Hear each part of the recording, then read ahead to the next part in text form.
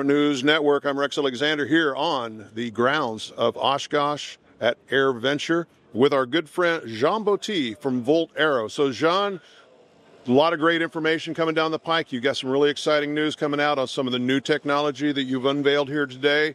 Tell me a little bit about the new design of the engine and the system that you're bringing to Oshkosh.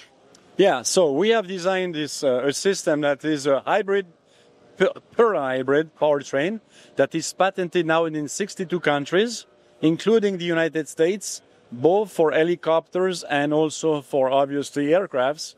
And what we want to bring today to the United States is a technology that can be applicable to LSA aircraft, for kits aircraft, for drones, everything that is in a non-certifiable environment, that it should be available very soon. And not only we want to bring the technology here, but we want to fabricate the technology here. I think that's an important point. We have established a relationship with a company, AltiSky, to be able to build and distribute within the United States. And my understanding, you said it was already patented in 60 countries, and if I put this on my aircraft, it's already certified, right? So, as I said, you don't need to certify it, because if you are in LSA or if you are in drones, you don't need a full certification, okay? But you got a very solid engine from Kawasaki, 4-cylinder, very powerful.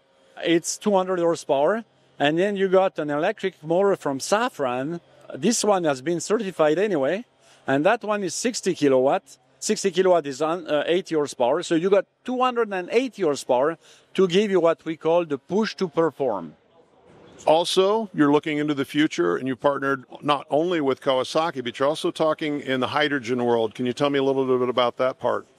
Yeah, so we are right now, obviously, these engines can run out of avgas, but they also can be running out of unleaded gasoline because they come from the automotive world. So we have that flexibility, but with Kawasaki, we're also developing technologies that we will be able to put in our Cassio aircraft behind us that will be capable of hydrogen.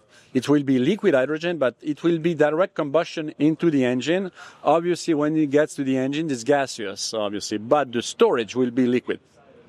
And segueing right into Cassio, you've got some updates on Cassio. I know you just finished up the Paris Air Show with that aircraft. My understanding is your takeoff roll is really impressive for a conventional takeoff and landing.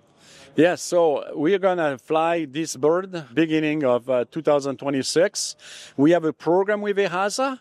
We're going to start first to fly it, pure thermal. The powertrain that you have seen here is going to be tested, and is going to be tested on the bench. And then at one point in time, because we were first one to validate all the flight domain of the aircraft, we will take off the two thermal engine, replace them with electric engines, and we will run the entire hybrid. So EASA can certify step by step both the structure of the aircraft and then the powertrain altogether. And in looking at the aircraft, from what we saw 2 years ago when we last talked to you, I see that you went from a single pusher to a dual pusher. What was the genesis of that change? There were some issues with our pusher, like the 337 Cessna.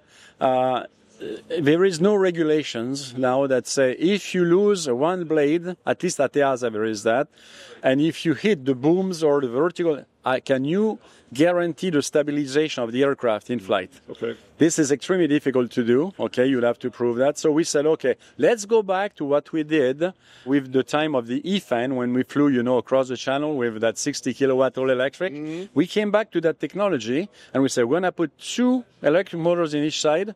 So not only we have more redundancy from an electric standpoint, and we can cross them, by the way. Okay, we got two strings of batteries and two strings of motors that we can cross them.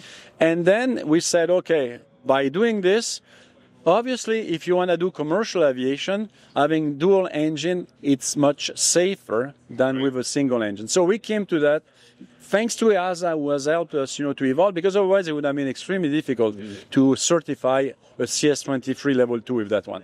What are you looking for as far as certification at some point in the future? What's your prognostication?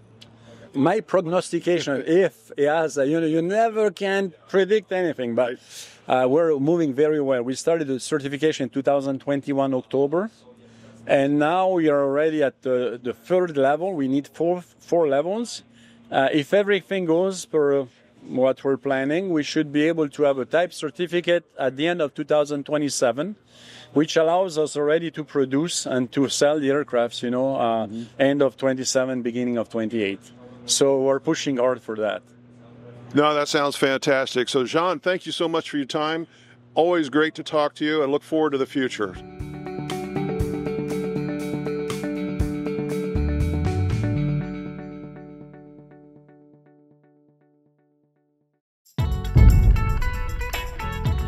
It's time to upgrade your power plant to the first FAA-certified clean sheet engine design in over 60 years. Delta Hawk's jet fuel-powered liquid-cooled turbocharged engine produces turbine performance at 40% better fuel efficiency of typical reciprocating engines, while also achieving exceptional reliability and significant reduction in cost of ownership. Reserve your engine package today at deltahawk.com.